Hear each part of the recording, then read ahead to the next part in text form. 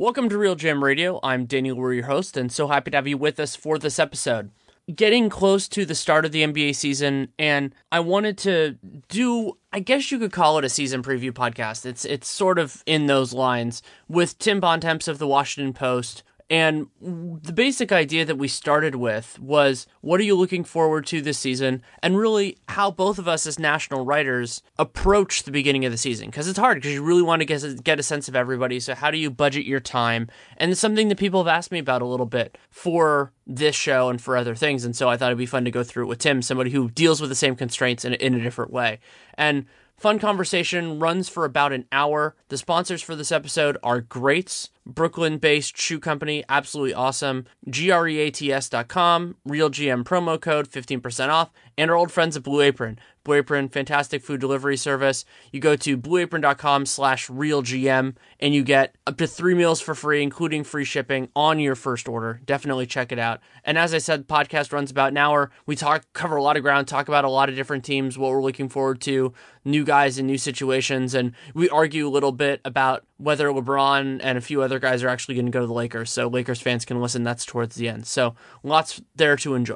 Thanks so much for coming on. Anytime, Danny. Happy to do it, man. Looking forward to getting started in a week. Yeah, I like that a lot of people are going to be in your mentions because of various things when this podcast comes out, and we're probably not going to talk about really any of that. Instead, we're going to talk about where I want to start, actually, is something that I don't think we really talk about that much on podcasts, which is really how, as somebody who covers the entire league, and we both do that to varying degrees, you approach the beginning of the season in terms of what you watch, what you're looking forward to, and everything like that. So, next week is going to be a little unusual for me. I had originally been planning on being in the Bay Area, going to Warriors Rockets on Tuesday, and then getting to Sacramento. I think they have a game Wednesday or Thursday, and kind of checking out a lot of games on TV and kind of getting the lay of the land. But as it so happens, I'm actually going to be doing a tour through the Midwest next week. So I'm doing Celtics Cavs on Tuesday. Then I'm going to go to the Pistons opener in their new arena on Wednesday to see them play Charlotte. Then I'll be at Cavs Bucks on Friday and Spurs Bulls on Saturday. So,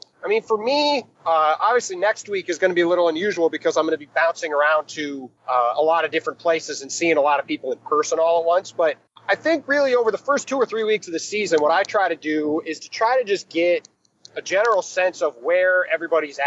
Anybody in the position I'm in who's spent the summer kind of looking ahead at what's going to happen and kind of prognosticating what certain teams are going to look like and how they're going to do and, how rotations are going to play out, all of that kind of stuff. When you get into the start of the regular season, it's your first chance to really start to see if your initial preconceived notions about these teams are accurate or not. Sometimes you can watch for a couple weeks and you can go, you know what, this team looks exactly like I thought it was going to be. Or you can look at it and go, you know what, this team or this player is got a chance to be a lot different than I thought, either in a good way or a bad way. So, to me, you look at like the Timberwolves, right? They add Jimmy Butler to their mix. What do they look like early in the season? Do him and Andrew Wiggins look like they're meshing well in the wing? That kind of stuff. You look at Boston, they have a million new pieces. How do they look? Do they look like they're going to need 2 months to get everything sorted out? Or are they going to be ready to go, right away and look like a really good team? To me, it's just kind of looking around the league and trying to get a sense of where everybody is and where they are in relation to what I thought they were going to be. So then you could start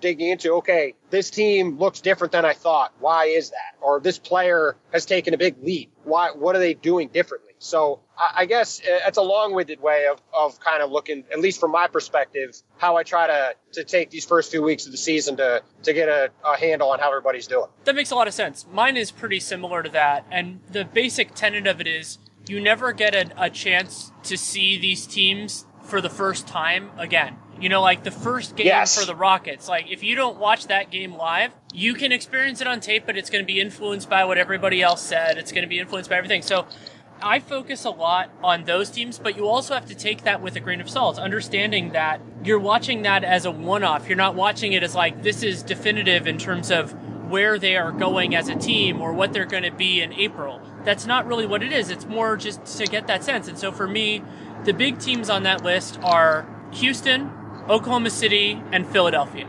because, first game for Fultz and Simmons, and, we'll see what Embiid's situation is and all that kind of stuff. And then, of course, the Rockets. The Rockets, to me, are the most interesting team in the league right now because the forces that are in play there are just different. And then Oklahoma City, I've been pretty public with saying that my expectation is that this is a one-off for this trio.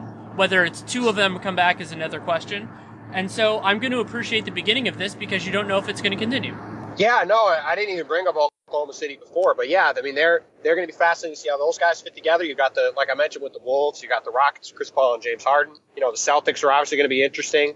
The Cavs are going to be interesting. I mean, yeah, and those are just the teams at the top. You go down the league. I mean, there's going to be a lot to look at and figure out. And like you said, you kind of I like to try to get a chance to see every team in the league over the first 3 or 4 weeks, at least once. Even if it's just watching a condensed game on League Pass. Like, I like to try to at least see everybody play one time and at least get an idea of, okay, this is what they look like in this early part of the season. And then, you look at stats and you start to circle back to stuff if you find stuff that looks interesting. But like you said, I kind of want to get a first impression of every team and see where they're at. And then I can start to form opinions for what they're going to look like based off of that. What makes this year different, to me at least, is that almost every team has a reason why I'm really interested in them at the start of the year. That could be a young player, like let's say Miles Turner, who I think could make a big jump.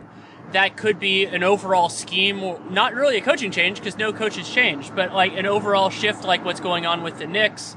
Like everybody really has a hook at the beginning of the year. Now, because of injuries and because of varying other factors, that will change over the course of the year. There will be teams that become unwatchable. I think back to the last 2 months of the Suns. Those sorts of things, those happen. Yes. But at the beginning of the season, almost everybody is watchable, and that is really exciting. So yeah, my goal is to watch at least a half of everybody in the first 2 weeks. I don't know if I'm going to do it, but that's my goal. Yeah, no, I think that's good because like you said, you want to try to get a baseline for everybody. And as you were talking, I was trying to think of if there's a team in the league that I don't have something I want to see about them. I actually don't think I have an answer for that off the top of my head. I think I can come up with something about every single team that I'm interested to see how it goes. To me, the closest is probably the Bulls at the start of the year because they're not going to have.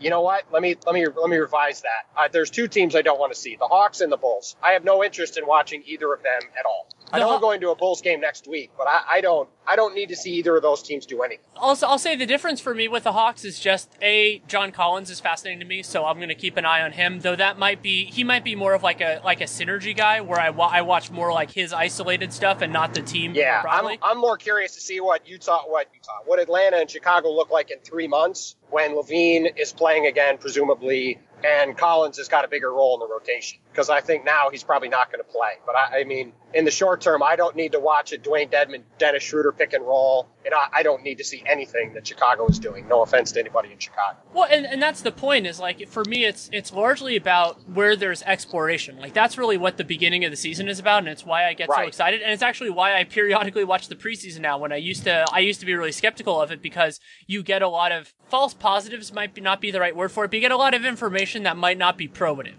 And so I used to be really dubious of that, but now it's I've gotten a better calibrator for myself of what belongs and not getting on the Kyle Kuzma is going to be a Hall of Fame player train just yet. Maybe if it lasts another month, we'll see.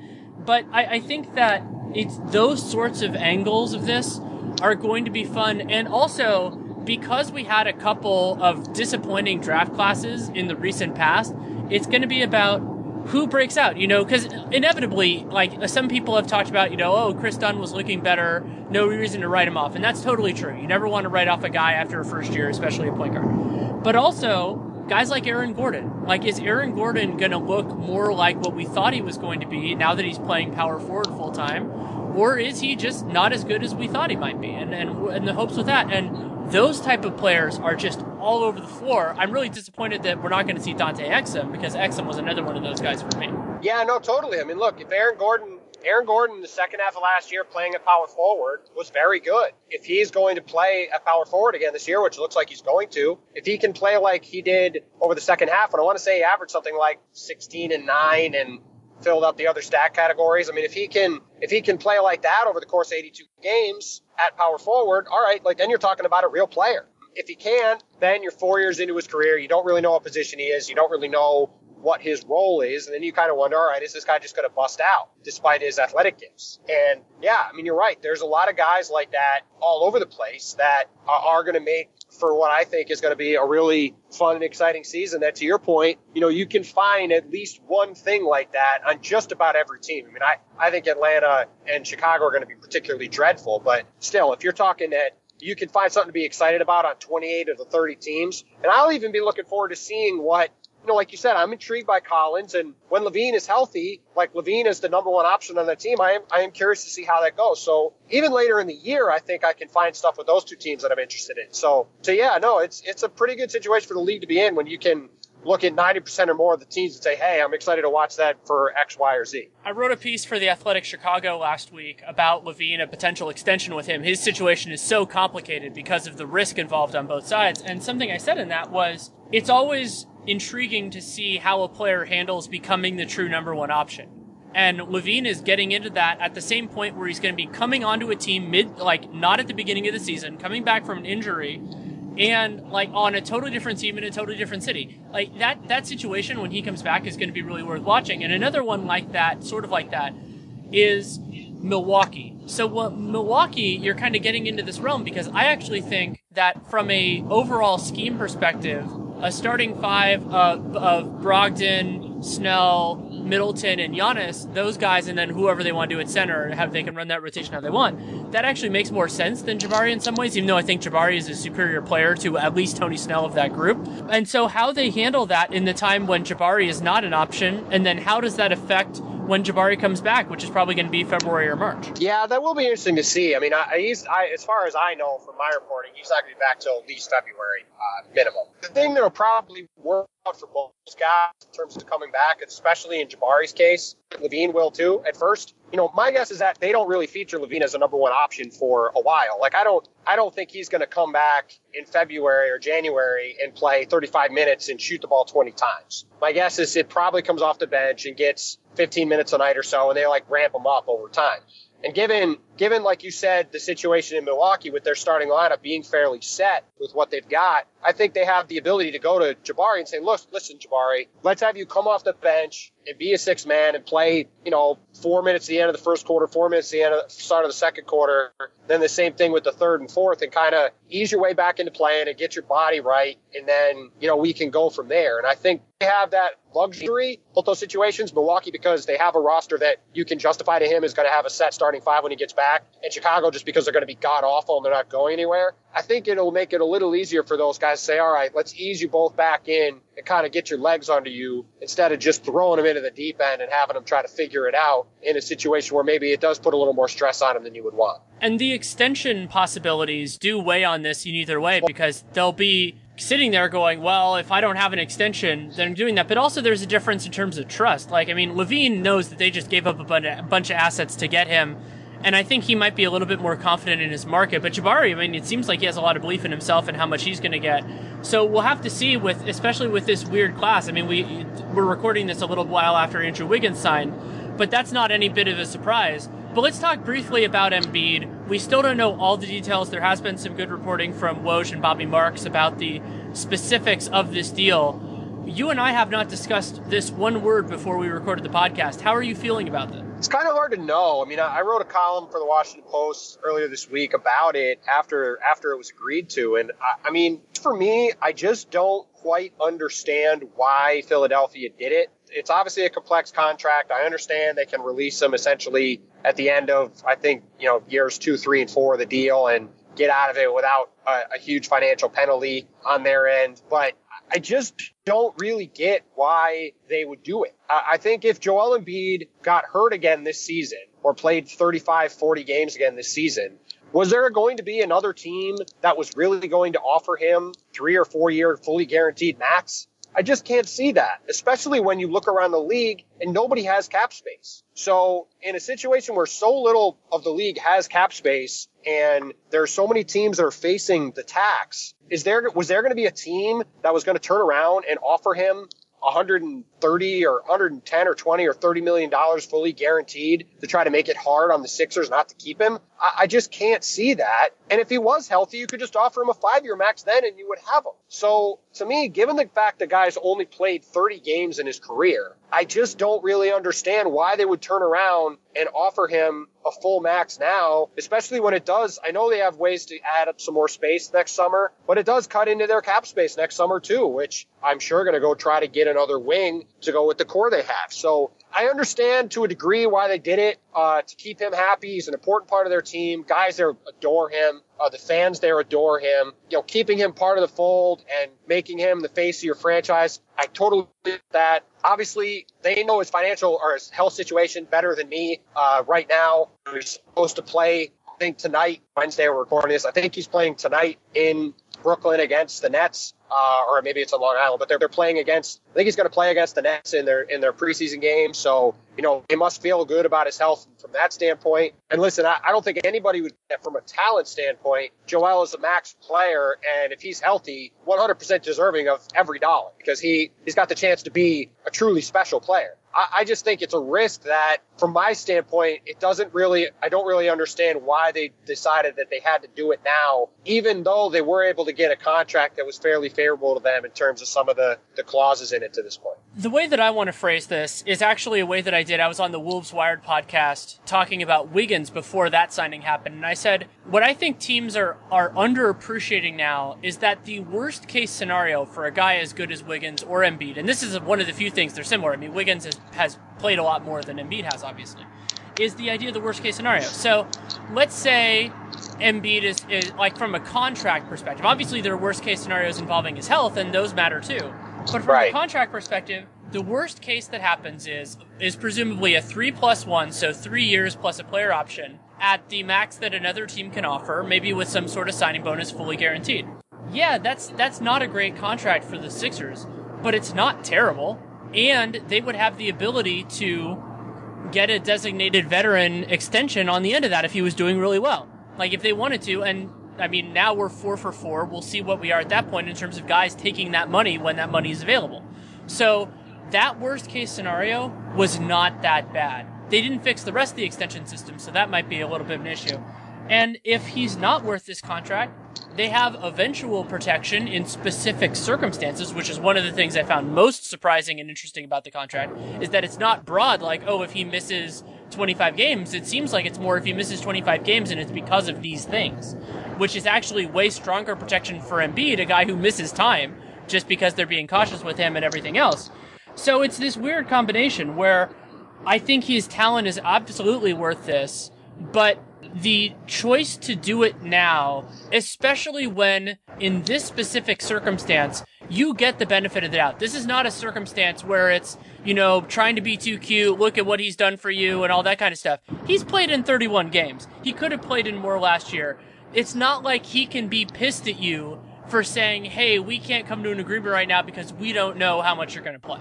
Yeah, and I even think that the Wiggins situation is different, right? I'm with you. I think generally that to this point, Wiggins has not shown that he is a max player. But you look at Minnesota, a team that already lost Kevin Love because they screwed around with his contract completely unnecessarily. They have him and Karl Towns there. They traded Levine for Jimmy Butler. They have this team that's built around these two young guys that they brought in these vets to try to support them with. And Wiggins has been healthy and has been productive, at least from a scoring standpoint. So I can understand why Minnesota would make this bet. Now, Wiggins needs to take, to me, a significant jump to completely merit the money. But I can understand why they did it. I think your rationale about the Sixers is spot on, though.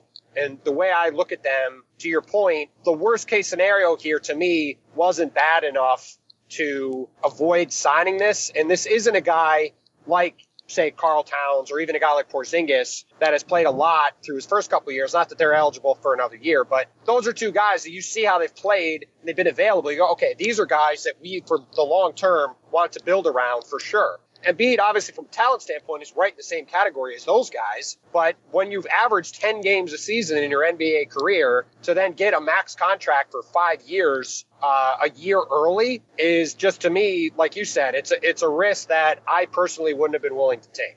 Tim and I still have a lot to talk about, but I wanted to tell you all about Greats, a sponsor that I'm thrilled to have a part of the show. And I had a great experience actually today with the shoes. So I was going to get my hair cut, and I wore the Great shoes that I have, which are the Royales in the Nero color. So it's a black main part of the shoe with a kind of a white sole and a white frame on it. And without any prompting, my hair is just like, wow, those are really cool. Where did you get those? And I got to explain they're Greats, they're a sponsor, and that they're a really distinctive look. I think that's part of the reason why I like them a lot. And since those are black and white, it's a color combination that looks good with a lot of different things. I've really enjoyed them. And so beyond the look, and the look of them is very nice, and they have a lot of different styles and versatile, so whatever you're looking for, is that they're also extremely comfortable. They're some of the most comfortable shoes that I've had. They're made of a beautiful leather, and the sole is nice. And so I've been using them as I've been walking around the last few weeks, and I love that combination of something that looks cool, that looks distinct, and that feels good to wear them. And you can check it out for yourself, greats.com, greats.com, and then the Real GM promo code gives you 15% off at checkout. And they're Brooklyn's first sneaker company. They sell classic styles, made the best for less, and they really are nice shoes. And yeah, men's, women's, whatever you're looking for, lots of colors, lots of options. So go through it, spend some time, and really look at everything they have to offer. I am highly a fan of the shoes that I have, the Royales with the Nero, I think is the color that they have. And you'll find something you like. And again, you get 15% off if you use the Real GM promo code, and it's greats.com, greats.com. So we can move on from those guys into kind of the broader scope thing with the rest of the league. And you talked about the idea of kind of the teams that are going to take a while. And that's actually why I'm probably not going to focus too much on Cleveland at the beginning of the season. I will still watch them, of course, and LeBron is one of my favorite players in the entire league, and there is still intrigue because even before Isaiah gets back, they're still incorporating Jay Crowder. They're still dealing with two players on a team that made the NBA Finals the last 3 years coming off the bench, which is a wild chemistry issue that I think they might have to deal with at some point. But the other team is the team that finished ahead of them in the Eastern Conference last year, the Boston Celtics. And the Celtics, to me, the reason I'm going to start watching them from the beginning is I think that they're going to have this core together for a long time. And so they fit in more with the Houston group, where I just want to see how this story starts. Yeah, and I actually think they're not going to be that good. And when I say not that good, I don't think they're going to win 30 games or something like that. But I have real questions about what they've done this summer. Very talented player, also has never had a year as good as Isaiah Thomas had. They don't really have any depth in the backcourt now. They don't really have any depth in the front court now at center, which I know people don't really think is that important a position anymore, but you still need big guys that can play on your team. And they have Al Horford and Aaron Baines. I still don't know exactly how bad this knee sprain Aaron Baines suffered the other night was, but those are the only two bigs on the roster. Everybody else they have is essentially a 6'8" combo guy, which, yeah, it's nice to have a bunch of 6'8" combo guys on your team, but they don't really have anybody that can slot in as a natural two guard on the wing. They don't really have anybody that's a true point guard on the roster. I don't really personally think Marcus Smart's a point guard. He's kind of a combo. Terry Rozier is a combo guard. I actually think Kyrie Irving is a combo guard. I really don't look at him as a point guard as much as he says he wants to be one. He's never really shown any interest in actually being one.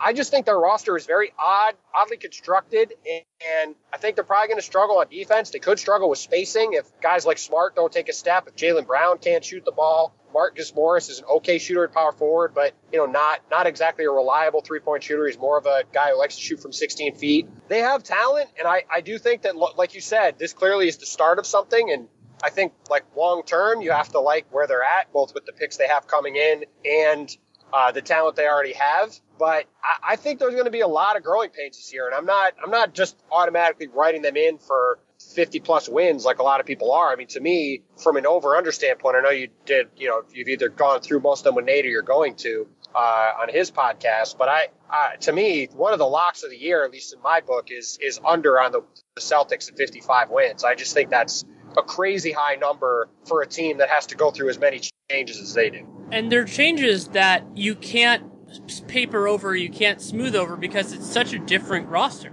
And there's no continuity. Basically, everybody changed over.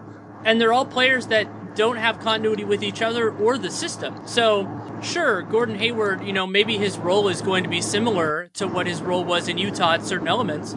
But he's on a completely different team in a completely different city. And the Boston offense and the Utah offense are not the same. All of those things are going to take time. And that doesn't mean that the Celtics are doomed or anything like that. It just means that this is a long play, and the beginning of that long play matters, but it could be rocky. Think about it this way. 4 guys out of their starting lineup are new. Yeah. Like new in that they replace guys that are still on the team. The 4 of their 5 starters off a team that won 53 games not on the team anymore. So, I mean, the biggest thing that points to success in the NBA is continuity, not even necessarily with the coaching staff, but with players. Like, you go back and look last year at the teams that were really good, and obviously, Golden State added Kevin Durant, which was a big change for them, but you look, San Antonio didn't really add anybody new. Houston didn't, they added Eric Gordon and Ryan Anderson, but the rest of those guys had all been there, and, James Harden was back to being right again. Like, most of those guys were there. You look at the Celtics had virtually everybody back from the year before. The Cavs had virtually everybody back from the year before. The Wizards had virtually everybody back from the year before. Generally, if you have everybody there and you know what everybody's going to do, you're going to be better off. And so, yeah, to your point, not saying the Celtics are permanently done for, not saying they're not even more talented than last year, not saying they're not necessarily be conference finals again. I think people expecting them to come out the gate flying. I just think they're going to have a lot of growing pains to try to get a lot of new pieces acclimated into, like what you said, is a totally different system. I mean, Kyrie Irving in Cleveland, they don't really run a lot of stuff. Now in Boston, they want to run all this stuff. Is he going to be willing to be a point guard? Gordon Hayward's going to be in a different system than before, even if he's with the coach he's used to. All those guys have to make big adjustments. They're going to be relying on Jason Tatum and Jaylen Brown for really big minutes that I think they need to prove they can handle. I mean, there's just a lot to take in there. So yeah, I'm really excited to watch them play just from being an interested observer of how they develop. And yeah, I think it is going to take them a while to get to the place people think they can, just because of the natural progression it takes for teams to get used to playing with one another. They also start their season against a lot of teams that have a lot of continuity. So Cleveland doesn't, but Cleveland is also really good. They play Milwaukee twice. They play Miami and San Antonio all in the first 3 weeks of the season. Those teams are pretty much the same as they were before, at least to a large point. That's a tough opening slate. So, sure. yeah, they'll spike the Knicks, and they probably will beat the Sixers, because, the Sixers might end up being good by the end of the year, but they have a lot of turnover themselves, and they're relying on guys that haven't played in the NBA. You see that, and then they play OKC relatively early on. It's like, I think that Boston will figure it out. Talent, I always assume that talent wins out in the league. I've been asked that about the Wolves, and that's kind of my feeling with them too. But it does take time, and so who you play early does matter. And that's also one of the big overarching stories for me of this year, is the combination of the uncertainty around the playoff picture and the earlier trade deadline. There will be a line in the sand that's going to be a little bit different for each team, but generally speaking, teams are going to say, am I in contention or am I not in contention? But let's say in the East, especially now that Charlotte's going to be without Batum for a little while, if teams like Indiana are saying, hey, we can still make it in, that completely changes the trade deadline because it's so much earlier than if it were after the All-Star break and if there was a greater disparity. And you could use the West maybe as a calibrator here because, if it's looking like it's going to take mid-40s to get in the West, a lot of teams are just going to go, well, we can't go in. And that might actually lead to even more disparity moving forward, because if the West teams tank first, then that actually makes them better long-term in what everybody says is going to be a good draft class. Yeah, no, that's all going to be interesting. I mean, you have to sit and wonder, I think you can even also look at it the other way, where if a team, because of the earlier deadline, you might see a team that's on the verge of, on the fringes of making the playoffs that goes, you know what, we don't really think we can do this. Or if we do this, we're just going to get destroyed in the first round. And so let's, kind of like what the Minnesota Twins did in baseball. The Twins decided in late July they couldn't make the playoffs.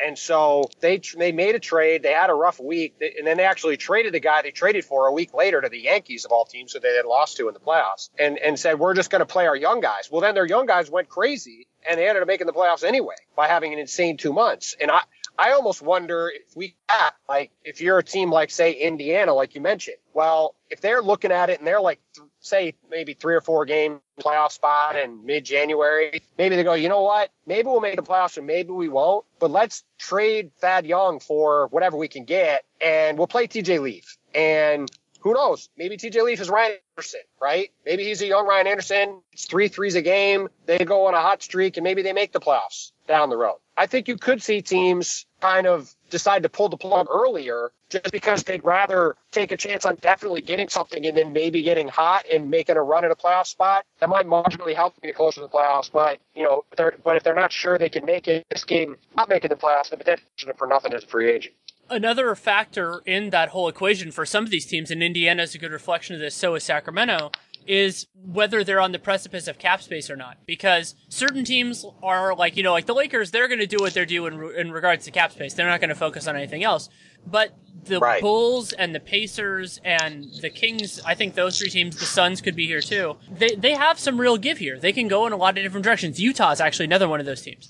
And so how they approach what happens to them this season is going to be important, not only for them, but for all the teams that are interested in their guys. So how that all works out. And also, you mentioned before, and I just wrote a piece for the Sporting News that came out this morning on Wednesday, about basically how few teams are going to have a lot of space this year. How does that approach it? And then how does that also affect this avalanche of guys that have player options for next year? So Sacramento and Indiana are actually the 2 biggest teams that I can think of for this, where Sacramento has Costa Koufos and Garrett Temple, and Indiana has Thad Young and Corey Joseph. If those guys opt into their contracts, then the flexibility for them goes down a lot, even though you might say those guys are good values just because they're so spooked by the market. Yeah, I would say that the Sacramento guys opt in and the Indiana guys opt out. Personally, that would be my 2 cents on it. I would think Corey's a guy in his mid-20s. I think he'd get a pretty good deal to be a backup point guard somewhere at minimum. Maybe he has a terrible year and that changes, but to me, him and Thad Young both would opt out. I mean, I think Thad could get at least the same money, even in this marketplace. He's a serviceable, solid power forward. He's a switchable guy. He can help you play small. I think there's enough teams. Even if he got a 4-year deal at the mid-level, you're still not talking a huge pay cut from where he's at now to lock in for 4 more years. I think he's more likely to opt out. I think the guys in Sacramento, to me, both are more likely to opt in. And you're right, that does really impact the calculus for what you're doing, especially when you have a roster that, like in Sacramento, they've got 10 or 11 guys under 24 on the team. So, if you don't have that many open roster spots to begin with, and you have guys who may be anticipating opting out, opting in, that's certainly going to impact how you're trying to build your team out over the next year or 2. Yeah, that's going to be a big factor. And another story that I want to watch this year, and this came up a little bit in the space race piece, and I'm going to do a new one of those once we have all the extension numbers in, which is basically, so there's it was $400 million, which was the same as last year. Now it's getting closer to $300 million. I haven't done it after the Embiid stuff. In available money this offseason, and it's narrowly concentrated, as we've talked about a little bit. But another big part of it that's different this year is that a lot of the free agents actually are concentrated on teams that, even if they lose that guy, they're not really going to be teams that have money to work with. For example, Isaiah Thomas, LeBron James with Cleveland, or DeMarcus Cousins on the Pelicans. If those guys leave, it's not like those spots are opening up. It's not like the Pelicans can go, hey, we now have a max spot, we can go after somebody else. Nope, they still don't have cap space. They can't do that. And so it's possible that this is going to dry up so fast. Yeah, no, I think so too. And I mean, it's even less than 300 million, isn't it? I mean, it's got to be, I think at this point, it's got to be somewhere in the range of $250 million, I would think. And that's even before you factor in some more of these extension guys. I mean, if Zach LaVine signs an extension, that's a chunk of money that's not on the board. I don't think LaVine will sign an extension personally, but if he does, there's a chunk of money that's off the board. If Jabari signs an extension, there's some money that could be off the board. You kind of look around the league, and there isn't a lot of money on the market, and it's hard to see where it's going to come from. And to me, it is going to be really, really interesting to see how that all shakes out. And how I think that's why you see right now a lot of these guys are taking extensions, because I think, for the same reason you said, well, maybe these guys will consider opting into their contracts. I think a lot of these agents and players are looking at the market and going, hey, we have no idea how much money is going to be available. So rather than risk it and potentially put ourselves in a bad spot where we maybe don't have any money to play with on July 3rd, we'll just take what we can get right now, and then we'll worry about the rest later. Yeah, that could definitely be true. And also, like, I think about that even in terms of somebody like Yusuf Nurkic, who's probably really believing in himself and thinks that he's going to have a good year. He missed the end of last season with that leg injury.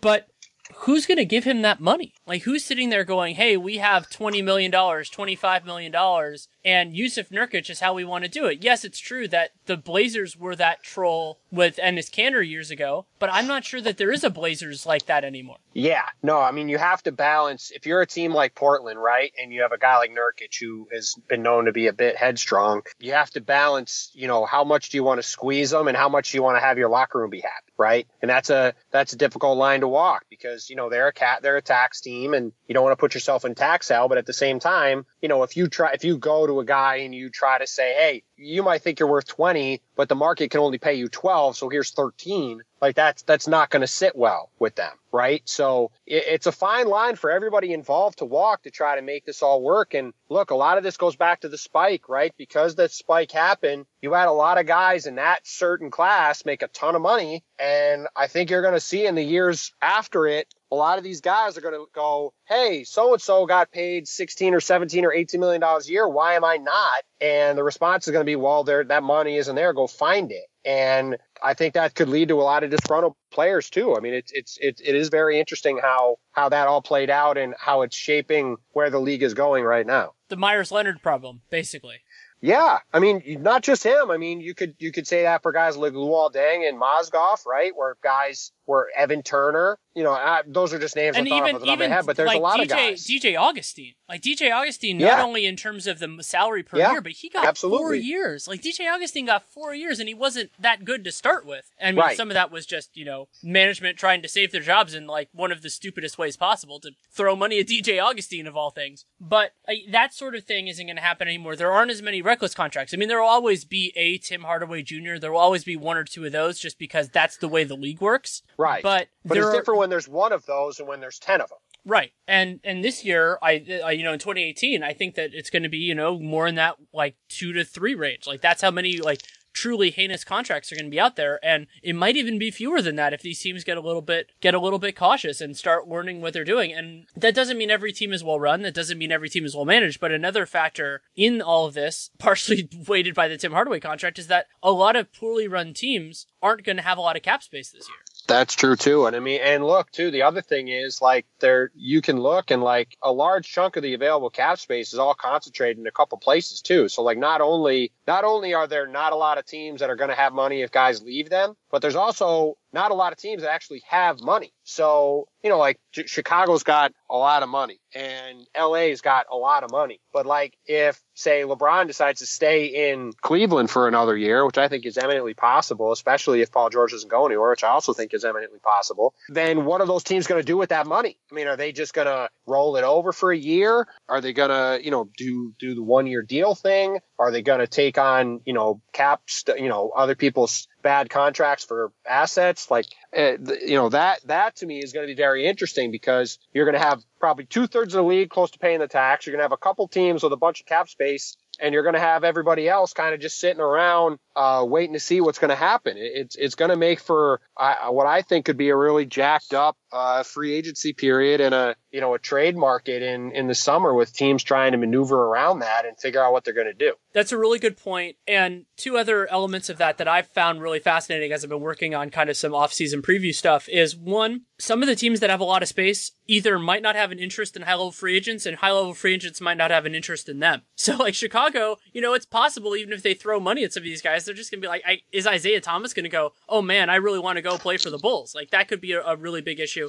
And then the second one is, how does this all fit together in terms of the potential of expiring contracts? So there aren't that, like, a lot of the part of a big part of what happened in 2016 was these teams signed really bad contracts for a long time. So there also are not that many terrible expiring contracts. And so I could see, especially after what Brooklyn got to take on Mozgov's contract, see these teams going, hey, if you're going to throw long-term money at us, we're going to want something serious back. And then being like, well, maybe if you have an expiring contract, we can make that work. And then there just aren't that many expiring contracts. No, exactly. I mean, that's a thing where, like, if you're Indiana, right, and you have Thad Young, would you do Thad Young for Yamahimi in a first? or just as an example off the top of my head, or, or some other, or would you do on that same team, would you do Corey Joseph for Myers Leonard in a first? Deals like that. I think that you're going to see a lot of teams trying to make deals like that if they can,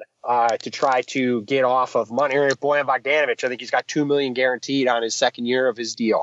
There's another guy that, one of these teams trying to shed a contract. Maybe they take him, like ironically what Brooklyn did with Bogdanović last year. They ship him to Washington. They get a first round pick with Andrew Nicholson, and then they move on Nicholson's deal to take on a better player with a bigger contract. I think you could see teams start to get creative with stuff like that, because, you're going to have a lot of teams desperate to get off money, and by hook or by crook, a lot of them probably are going to do it. And how exactly they go about it will make for some very interesting dynamics around the league. Before we move on to really the end of the podcast, I want to take a minute to tell you about Blue Apron. I'm thrilled to have Blue Apron back on the show because, as many of you know, especially longtime listeners, I'm a huge fan of their product. I've been enjoying Blue Apron now for, I think it's a couple of years, and there are always new standouts. The one for me that was most recent was a seared salmon and a tomato. They called it tomato fondue, but it was really a tomato dish on it, and then there was rice and carrots, and it was excellently cooked. It actually reheated well because I get the larger meals, and then you often have more to enjoy it over multiple days. And it was another reminder of a lot of the reasons why I enjoy Blue Apron. One is excellent, high-quality ingredients. I'm a particular fan of their seafood, which is surprising because I'm not the biggest fan of seafood, but they do such an amazing job, and it's all very sustainably caught, which matters to me because my sister's a marine biologist, and so she wouldn't let me live it down if I went any other way. But all the other ingredients, whether you're talking more like the main pieces, like in that one, the tomatoes and the carrots, or the spices or anything like that. And that's the other reason why Blue Apron is so intriguing for somebody who doesn't have the most fleshed out cabinet in terms of all of the other elements that make for a successful dish. And when you get Blue Apron, you don't have to worry about going to the store, buying the wrong quantity or anything like that. It's all perfectly portioned for you. So that means A, you don't have any food waste, and B, you don't have any purchase waste, if you want to think about it that way. You get exactly what you need to make it happen. And I'm a huge fan of Blue Apron for those reasons, and it's a great way to build cooking confidence and eat good food. I mean, you have all of these different things that are running together. I've been using it now for years, it feels like, and I absolutely love it. So you can try it out for yourself. The way you do it is you go to blueapron.com/realgm. So it's a URL. And you get your first 3 meals free, including free shipping on your first order. And you don't have to take my word for it. You can try it out. That's how it happened with me. They came on as a sponsor. I had loose familiarity with the product, and now it's hard for me to imagine not having it anymore. So again, you go to blueapron.com/realgm, get your first 3 meals for free, including free shipping on that first order. So blueapron.com/realgm. Blue Apron, a better way to cook. The two teams that I kind of want to end this with, I think one's flying under the radar, one absolutely isn't because I think they're genetically incapable of it. But they're two teams that I think will be really, really fun to watch this year, but also are key to keep an eye on going forward. And so the first one I want to talk about is the more under the radar one. That's the Dallas Mavericks. Because what Dallas has is an intriguing roster, especially when Seth Curry comes back from his stress reaction. They have just a lot of talented guys, and I love Rick Carlisle as a coach. But also, they can get pretty close to max money, and Dallas with max money in this market could actually make some noise. I've been thinking about them as a DeMarcus Cousins destination, but they could get in on just about anybody.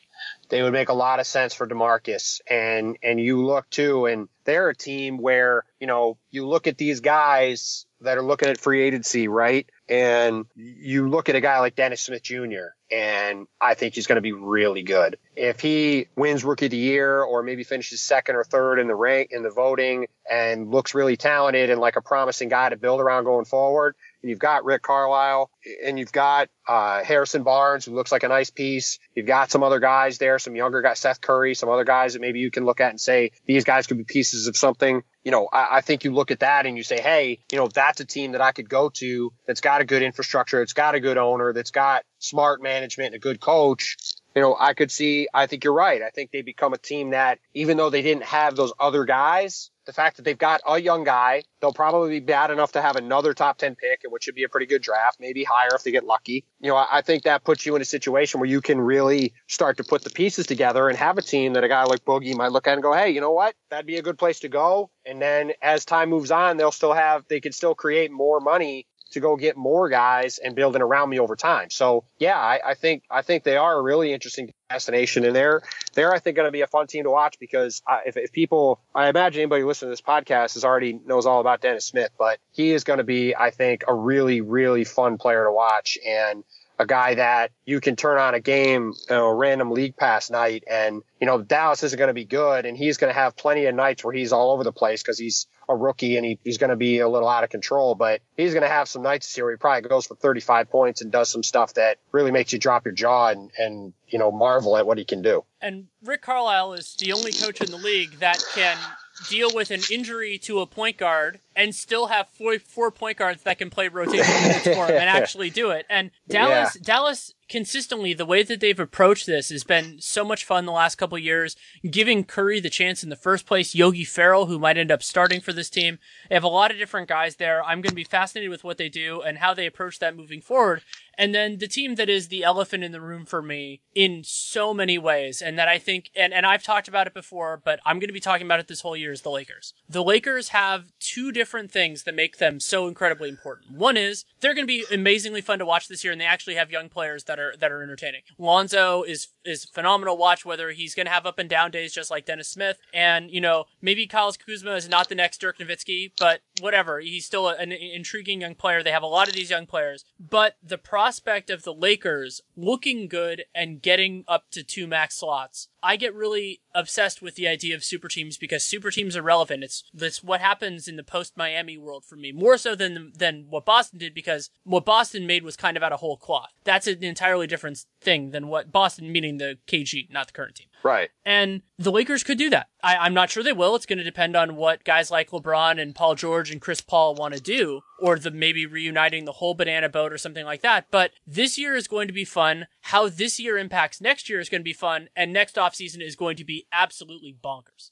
Yeah, see, I'm kind of wondering if next offseason is going to be very boring. I think for the reasons we talked about. I think to me the whole key is Paul George. If Paul George decides to stay in Oklahoma City, which I think is a real possibility, I look around and I just don't see where anybody's going to go. I mean, yeah, maybe a guy like DeMarcus would go to the Lakers or the Mavs or something, but you start to look around and Isaiah Thomas is injured. If LeBron sticks in Cleveland, if the 3 guys in Oklahoma City stick around there, which I think there's no question Carmelo is staying there now that Russ is locked in. I think it's just a matter of, I shouldn't say no question. I think it's extremely likely Carmelo sticks around. It's a matter of what Paul George does. But, I think if Paul George does stick around, I think you have to look around and kind of wonder, is this going to be the offseason we expected with a lot of craziness happening when there aren't a lot of teams with money and there aren't a lot of guys actually thinking about moving? I think it could be more of an offseason for basketball nerds like ourselves, where there is like the much more intriguing stuff is how are these teams trying to get off of money and like what kind of machinations are they doing to avoid the tax? I think that stuff's going to be interesting. I think the Lakers are going to be fun to watch, like you said. I also think they're going to be horrific. I think they're going to be really, really bad. I've seen people say they could win 30 or 35 games.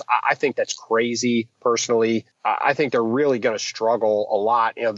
People, the big talk in LA is that they have to work on their defense. Their defense, I think, is going to be atrocious. I mean, I'm a huge Lonzo fan, just like you are. I know you're a UCLA guy, but, he's going to be very fun to watch. I think he's going to be a very good player, but he's not exactly a great defender. Contavious Pope is good at the 2, but, Brandon Ingram still has a lot of work to do to become a really good defender at the 3. They don't really have a good power forward defender at the 4. Brook Lopez can block shots, but can't move his feet at all and is a bit of a liability at the 5. And if he has to miss any time, which I'm sure he's going to miss some time, guys like Ivica Zubac and Bogut at this point, I just think their defense is going to be terrible. So I think they will be very fun. I'm looking forward to watching them. I also think that they're just going to stink. And I think it could very well wind up that the Celtics wind up with that pick, which is protected. It's either outside the top 5, or if it's a number 1 pick, it goes to Philly. But I think you could see Boston get that pick and give themselves another young guy in what's a loaded top of this draft, because I just think that the Lakers, for all the excitement about them, understandably, and I like the direction they're going in, it's hard for me to see how that team gets better in the short term. I can't wait for Danny Ainge to take another gritty guard up high. Maybe Colin Sexton can be that guy for them if we get that pick. But the Lakers, so my thing, and I haven't talked to people in the know really about this, but my little theory is that if Paul George says no, I think it's going to be very hard for Chris Paul to say no, because the Rocket situation is fungible, it is flexible, but if LeBron goes there and LeBron says, "Hey Chris, you can play here with Lonzo," and I think that actually works. Lonzo playing off ball a little bit more at the 2. You talk about a team of CP, LeBron, Lonzo, Brandon Ingram, and probably Brook Lopez at center. That's really hard to say no to in LA, where his family, where Chris Paul's been based for basically the last 6 years. Is it really hard to say no to? Yes. I mean, I see why.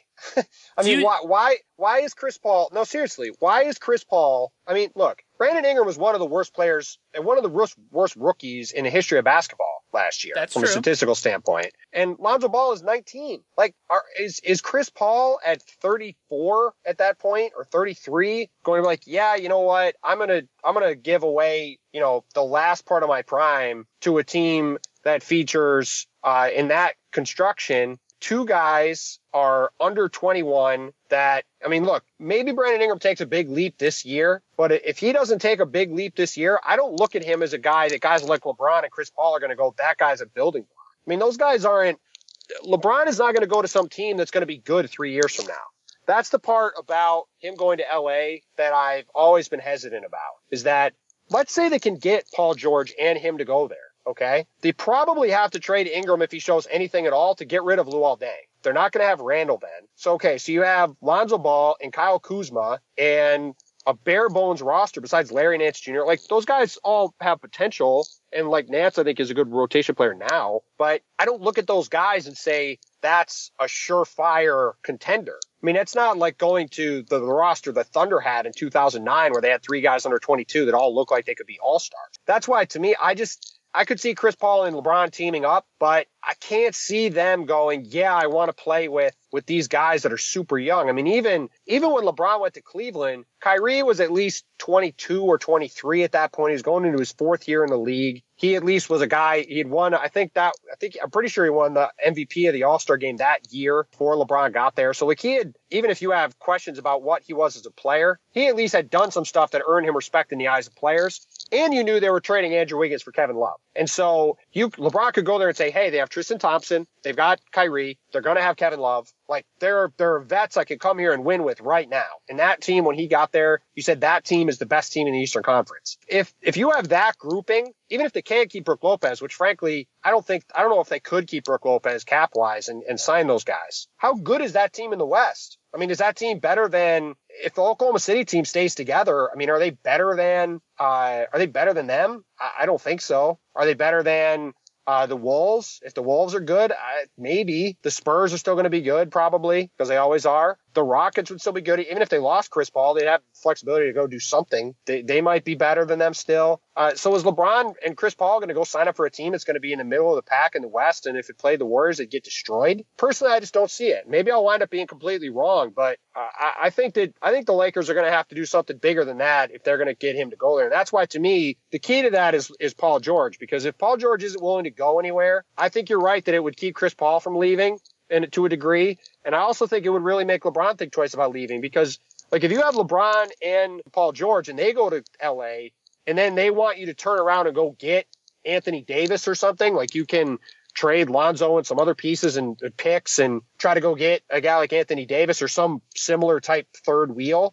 Like, okay, then maybe you can do that and construct a team that makes sense. But I just think, as currently constructed, I just don't see their young guys being enticing enough to get a guy like LeBron or one of those elite guys say, yeah, I'm going to go team up with them right now, and we're going to be really good immediately. A lot to unpack there, but I think the operating theory is correct. That the way that I've been phrasing it is that I don't think LeBron is going to go to a place unless that team has a very good chance of making, at the bare minimum, the conference finals. Right. And you could say the NBA finals, and I wouldn't bat an eye. I wouldn't say that would be incorrect. And if he's going to the Western Conference, he's going somewhere where he thinks he has a chance to beat Golden State. And so that raises a real problem because the teams that have cap space, and I also don't think LeBron is going to leave a lot of money on the table. He could leave a little, but I don't think he's going to, go to Houston for the mid-level exception or something. I don't think those options are reasonable, at least to me. Right. So you're right, though, that if he doesn't feel that Lakers team would be there, then that's an issue. I think that their cap situation's a little bit different. It depends on whether they're willing to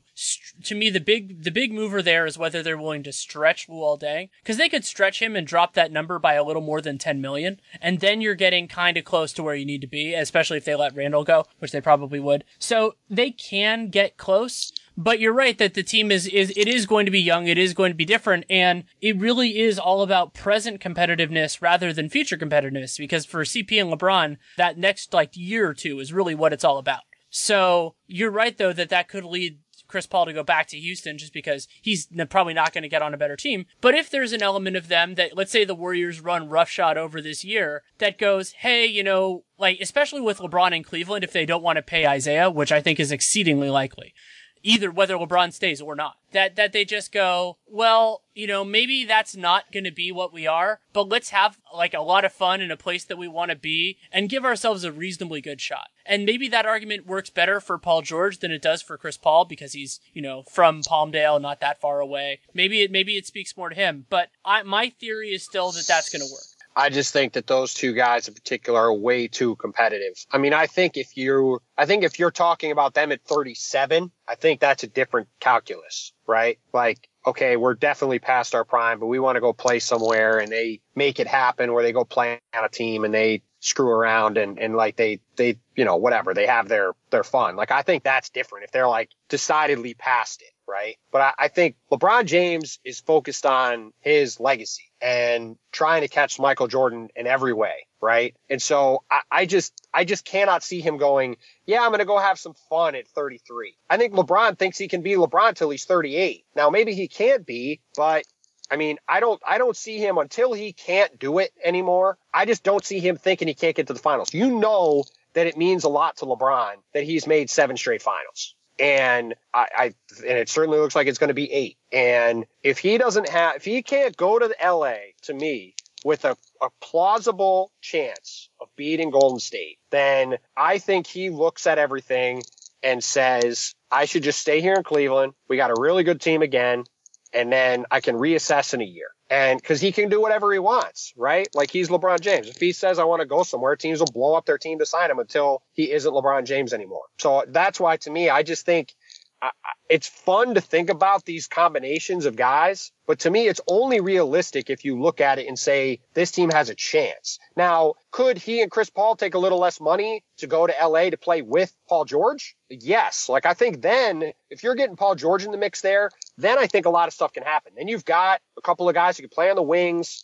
Then all of a sudden things look different, right? But that's why, to me, he in a way is the entire key to everything that happens next summer, because that decision he makes is the one that I think will have a lot of ripple effects for everybody else in terms of not just how good Oklahoma City is in the West, but also what these other guys think about in terms of real options they have to be competitive. By the way, this is also why it's so frustrating that none of the Eastern Conference teams, most notably the Knicks, didn't manage this circumstance well enough to keep space for this year, because if they had, that would have been a way easier pitch because you wouldn't have to face the Warriors until the NBA Finals. Yep, you're totally right. And, it does... There is an opening, too. I mean, you look at, to me, the team to watch this year are the Wizards. If the Wizards could somehow, say, get DeMarcus Cousins on their team and have a trio of Wall, Beal, and Boogie, that's a team that you could see getting to the finals.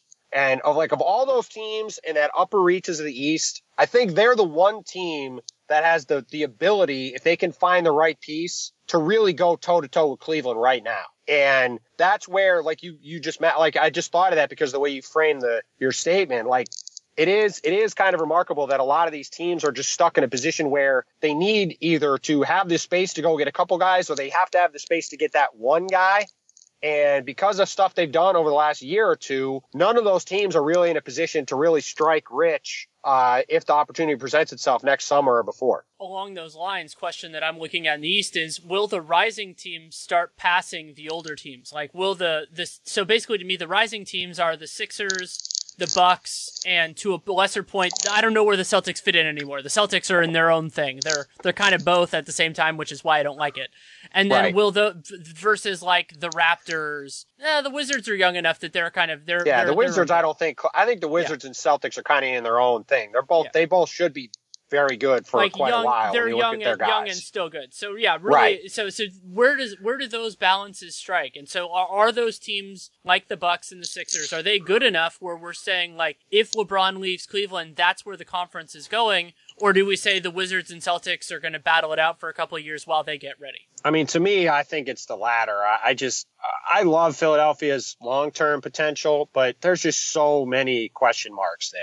Marco Fultz hasn't played a game yet. Ben Simmons hasn't played a game yet. Joel Embiid, we spent 5 or 10 minutes talking about him. In fact, you can't ever trust him to play at all. I just think you look around at those guys, and to me, it's just very difficult to guarantee they're going to be able to play. So, obviously Giannis has a chance to be the best player in the league. I think he probably will win one or more MVPs at some point. So he might be good enough to lift the Bucks up, but I just don't know if they have enough there. That's where the Jabari thing kills you, because Jabari could be a really good second scorer on a team like that and could be kind of a difference maker. But with 2 torn ACLs, it's just hard for me to think he's going to be able to hold up. And maybe he just never does it again and he's great. But I mean, 2 torn ACLs in the span of 3 years? That's pretty tough to come back from. So, I think both of those teams, I think have the potential to become a real factor in the East, but they've got a lot of structural issues they got to figure out in order to figure out exactly where they stand, because what Boston and Washington are, and both those teams still have the ability to add a piece or two. Things break right, I think, but you look at teams like Philly and Milwaukee, and while Philly can still add guys, both of them have such big injury questions going forward that I think it's going to be difficult to know exactly where everything stands. Totally fair. And with the Sixers, you can make an argument that there's a way to look good and lose a lot. That might actually be the best case for them, since they have their own pick, where they show signs, but that it still takes them a little bit. And that's actually where I think they might be, just because of A, so much turnover, and B, so many guys that just do not have experience. But if Embiid can actually play, their defense was solid when he was on the floor last year. They added Amir. I see both sides of the Sixers. I see a way that it could work, and then I see a way that it could take more time. And that's also why the Bucks are more interesting in some ways to me, is because I could see, if Giannis takes another step, if their young guys look better, if playing Thon Maker more regularly really helps him, that they get into this mix too. And it's going to be so much fun to watch. I'm really looking forward to this season. Yeah, no, me too. It's going to be great. And like you said, there's a lot of reason to be excited about the upcoming year for sure. And, all the above, or some of them plus more. I mean, it's going to be a great season, and I'm really, really excited to see what happens. It's going to be a lot of fun. And, for guys like us who live to watch the NBA every day, there's going to be something to watch every day, which makes it a pretty good job to have. Absolutely. Thanks so much for taking the time. Sure, man. Happy to do it. Thanks again to Tim Bontemps for taking the time to come on. You can, of course, read him at the Washington Post, and you can follow him on Twitter at Tim Bontemps. That's TIMBONTEMPS. He had 2 pieces. We didn't really talk about this in the course of it, mostly because I hadn't read them when we recorded it, on the top 100 players, which is a feature he did as well last year, and 2 companion pieces with that. And then also he worked on a piece with David Farenthold, which is awesome, about what's going on in sports in terms of Trump hotels and everything political. And so I thought it was an interesting juxtaposition to have those 2 things come out at the same day, actually. I think it was within a couple hours. And Tim does phenomenal work. And you can also listen to the Posting Up podcast that he does, which I enjoy. Was actually on, continuing my weird trend of talking about the Orlando Magic on podcasts, which I actually do enjoy because I watch them a lot and think about them a fair amount. So you can definitely check that out as well, whether I'm on it or not. It's really good stuff. And we're getting close to the start of the season. I have actually recorded the next Real Jam Radio. It's with Sirat Sohi. We were originally going to do this as 2 parts of the same episode, but then Tim and I talked for more than an hour. Sirat and I talked for more than an hour. So that's going to be this week and then next week, and then I'll have something else for the week after that. And that's a fun conversation too. So you can look forward to that. Dunked On is going strong now. We're about to start the season. Nate and I have been prepping our season preview and doing newsers and things like that, and he's been finishing up his off-season work, and we're going to be going. And then, of course, the Twitter NBA show is going to start Wednesday, so the second day of the NBA season.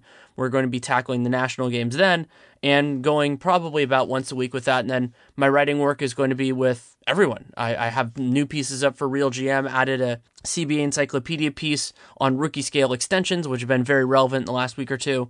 And then work for the Sporting News, writing for The Athletic. And yeah, it's a lot of fun, interesting things to work on. And then, of course, my book, 100 Things Warriors Fans Should Know and Do Before They Die.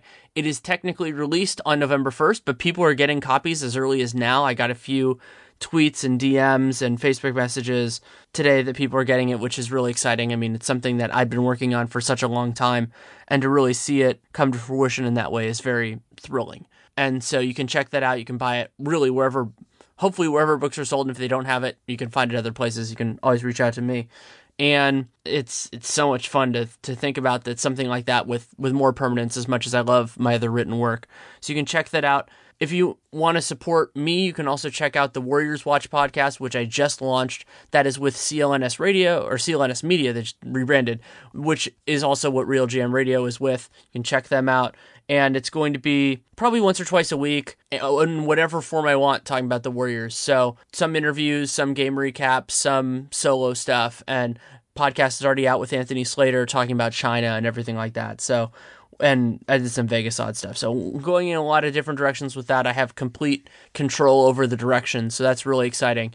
So if you want to support me, you can check that show out too. Leave a rating, leave a review. Same things you can do here. And then the big thing also for me, beyond subscribing, downloading every episode, which are great with my stuff because it's more sporadic than something like Dunked On, is to check out our sponsors. Because if you check out our sponsors, they know that you came from us. That not only leads them to want to advertise more with us, but that leads other people to want to advertise more with us. So for this episode, that is Greats. Awesome shoes. Have a pair. Absolutely love them. GREATS.com. Real GM promo code gives you 15% off. And if you don't like the shoes you get free shipping and free returns. So you can check it out. The ones I got first try fit perfectly. I was very happy about that. And then Blue Apron. Food delivery. Awesome meals. BlueApron.com/RealGM. 3 meals for free, including free shipping on your first order. Should definitely check it out if you haven't already. I feel a little bit bad if you haven't already tried it out. I've been impassioned pitching them for years now, and I do really absolutely love their product. So you can check that out. If you have any feedback on the show, good, bad, or indifferent, DanielLeroux&nba@gmail.com is the single best way. You can try at Daniel Leroux on Twitter, but my mentions are pretty consistently busy. But on email, you can write as long as you want, and if you take the time to write it, I will take the time to read it. I do take it to heart, and whether it's praise or it's criticism or whatever, I do really appreciate that. So thank you so much for listening. Take care and make it a great day.